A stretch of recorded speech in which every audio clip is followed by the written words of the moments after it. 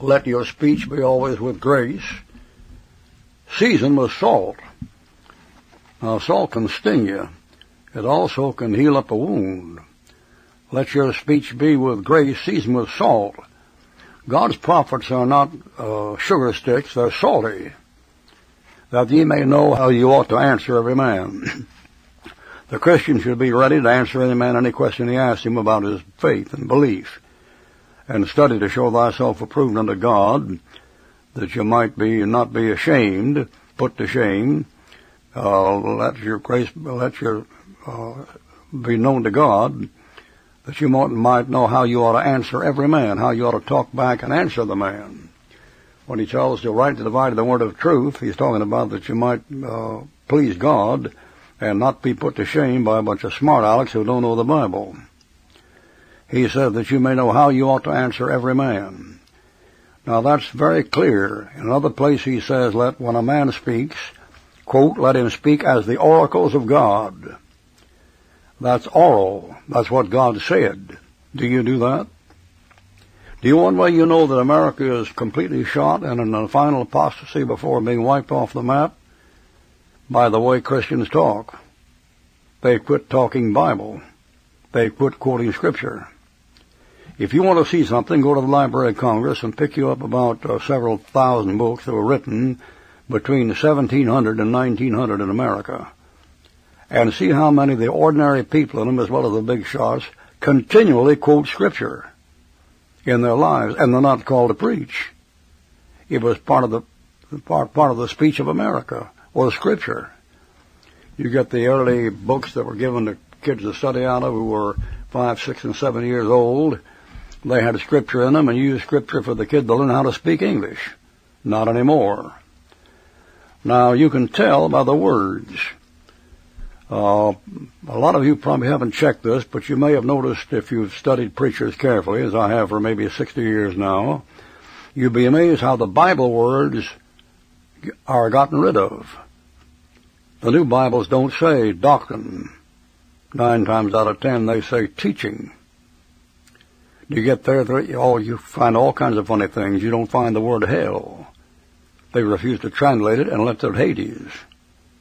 Now, the way you spot the people that are fooling with rotten language and rotten teaching are a number of key words. I'll give them to you. This is how you spot a modern conservative preacher who's trying to make time with apostates and not offend the liberals and demonstrate that he's educated. Perspective. That'll be one of the words. It'll come up again and again and again. Next, priority. Never choice. Never the will, the priority. Never the first most important thing. Priority. The next one is focus. Instead of to think about the thing and study the thing, you're to focus on it.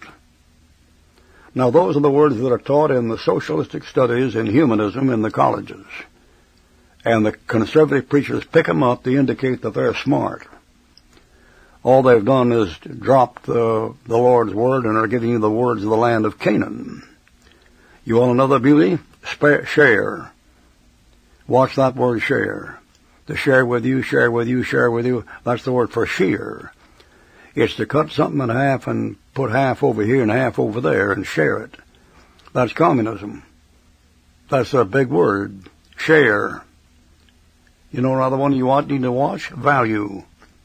They quit saying morals. Instead, you have values. Now, that's college stuff. That comes from trying to pretend that you're smart because you've been to a socialism class on humanism. Those aren't Bible words. Your values. You mean your moral beliefs? You mean your morals that have to do with morality. Values. And some people, sin is valuable to them, so they practice it. Another one is, I'm excited about this. We're so excited about this.